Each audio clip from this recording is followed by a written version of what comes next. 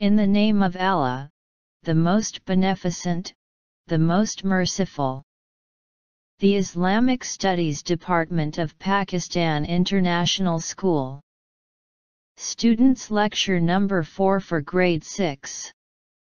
Our topic of today is from Chapter 2. Faith and Prayers.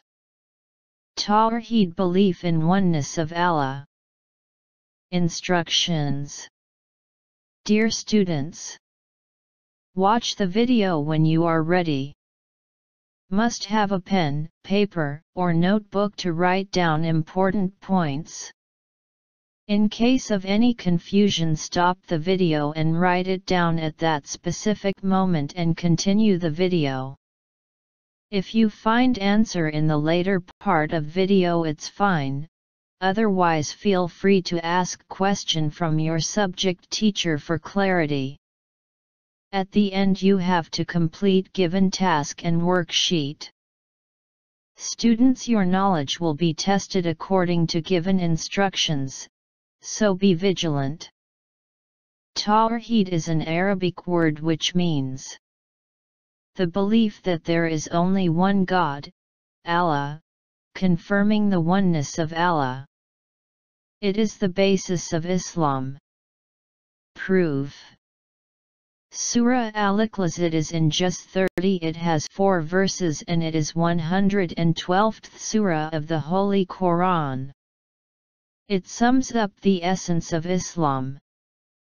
Allah is one and there is nothing comparable to Him.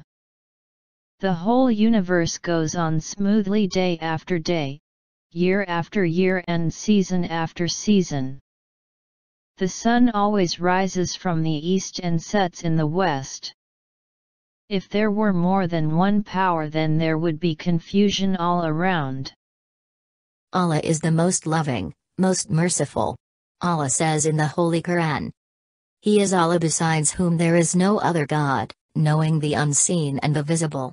He is the most gracious, the most merciful. He is Allah, besides whom there is no other God, the Sovereign, the Holy, the Source of peace, the Secure, the Preserver, the Powerful, the Irresistible, the Grandiose. Glory be to Allah ahead of anything they may associate with Him.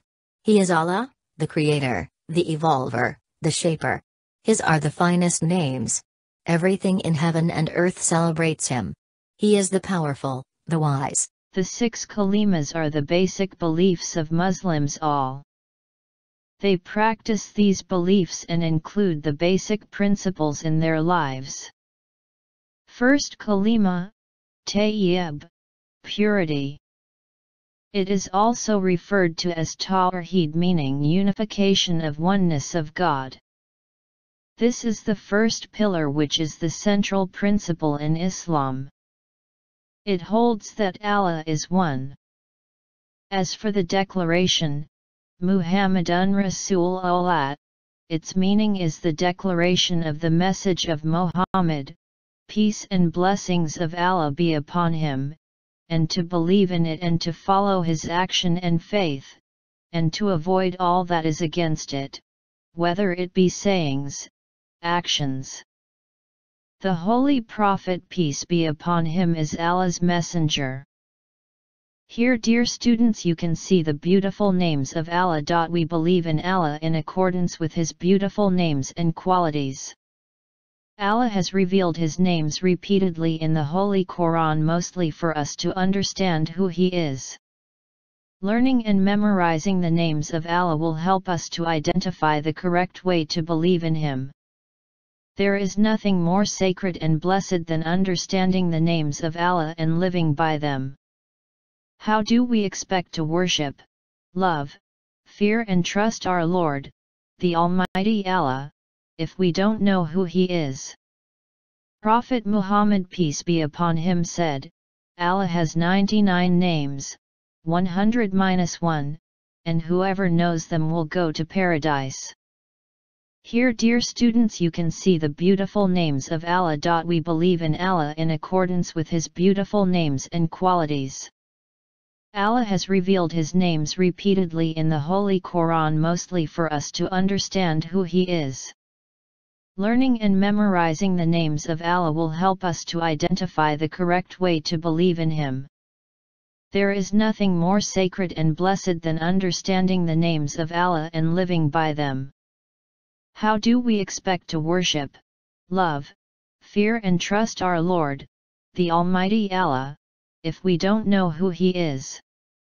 Prophet Muhammad, peace be upon him, said, Allah has 99 names, 100-1, and whoever knows them will go to paradise. The concept of responsibility in Islam covers all the aspects of human beings and considers different situations one may meet in his life. Islam is not only a religion but also a life plan, a divine plan that addresses all the humans throughout the history of humankind. Students, following are our duties towards Allah. I believe you all understood the topic. Now you can see this slide. These works should be done in your notebooks. Write neatly, students. Take care and see you next class.